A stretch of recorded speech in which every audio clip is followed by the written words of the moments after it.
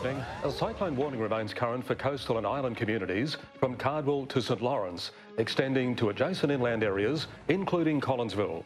At 4 p.m, Tropical Cyclone Dylan, Category 1, was estimated to be 205 kilometres northeast of Townsville and 260 kilometres north of Proserpine, moving southwest towards the coast at 12 kilometres an hour.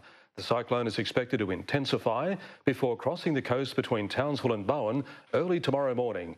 The next advice from the Bureau will be issued at 8 p.m.